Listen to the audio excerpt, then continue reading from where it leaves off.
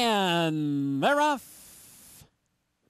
And on the far outside, Katie's Kitten broke the best. Also there is Leanne's Chocolate toward the inside. Sunny Leestown comes up on to challenge. So those two down the back stretch. On the inside, Sunny's Leestown. On the outside, Katie's Kitten. Farther out, Leanne's Chocolate giving chase in third by 3. Flirty Fitz is on to be fourth. Lady Dow comes on to take over fifth. Khaki Store moving up on the outside in sixth. Then it's Lucky Spanks wide while seventh. Private Flight is racing in eighth. Magic Appointment through toward the inside ninth by 5. Back to Anita's Joy, who's just ahead of Redbird's Dream. With the win in the quarter in 23 and 2. 3 furlongs to go. And Khaki Storm with a 4-wide bid on the far outside.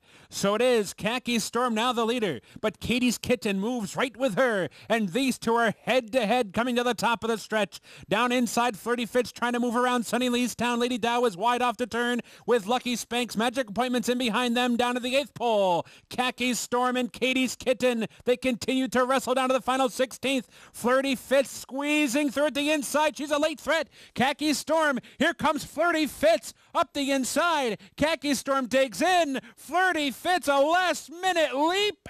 Too tight to tell. Khaki Storm or Flirty Fitz on the wire. Magic Appointment was third and Lady Dow was fourth.